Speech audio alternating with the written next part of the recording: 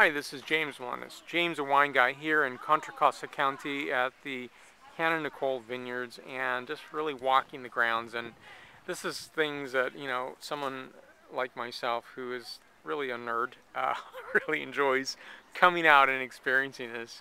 You enjoy the glass of wine, but realize that this is only possible by looking at these beautiful grapes here on the vine and experiencing and smelling the leaves and the ground and everything else that comes along with it, and how precious this is, and what we get from this is a beautiful glass of enjoyment that we end up sharing with family and friends.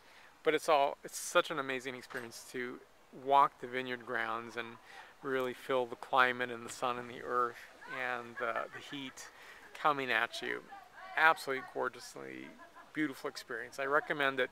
So when you come to a winery, like this, Nicole, but you definitely just don't go to the winery. Come and experience it.